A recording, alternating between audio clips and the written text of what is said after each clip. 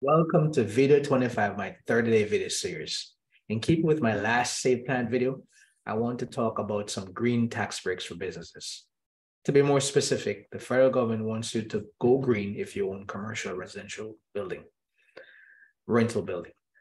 So these credits, right, they are complicated and subject to new restrictions, so I won't go into too much detail. If you need help with these, consult your tax professional.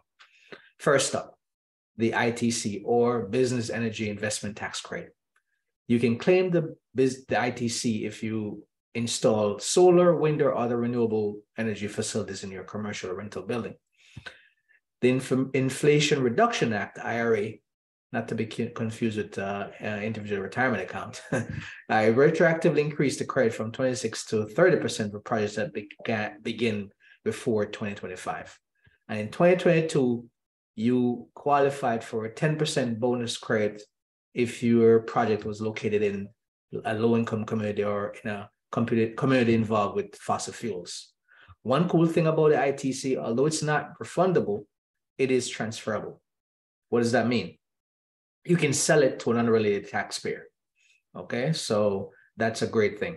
In 2025, the ITC will be replaced with a 30% clean electricity ITC.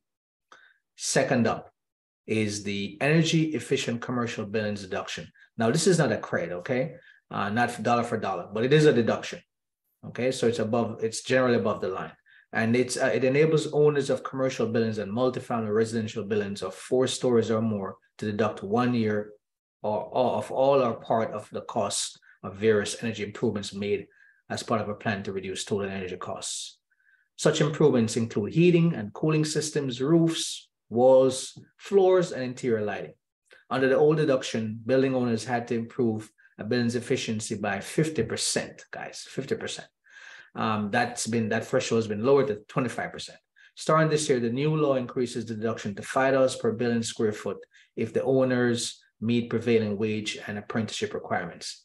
If not met, the building owners may claim only $1 per square foot maximum deduction. You may need to hire a construction expert to help you with this deduction. And finally, the electric vehicle charger credit was extended to 2032. The credit is for installing electric vehicle charger units in commercial or rental buildings. Starting this year, some rules changed which require taxpayers to comply with prevailing wage and apprenticeship rules. And the credit is available only for properties in low income or rural areas.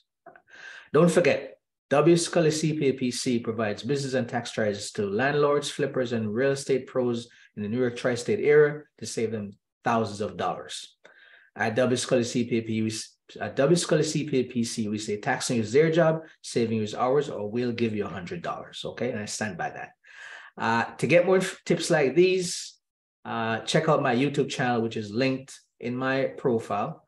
If you're watching this on YouTube, you're already there. And don't forget to follow, like, or subscribe. And before I go, though, I'm doing a webinar titled How to Protect Yourself from the IRS and Resolve Your Tax Debts.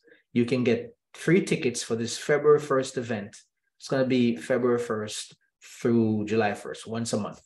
You can click the URL on my website which is www.wscullycpa.com, or just searching Eventbrite. That's where the event is going to be. That's the conduit, okay? All right, thank you guys. Thank you for listening. Have a great rest of your day and save on taxes, okay?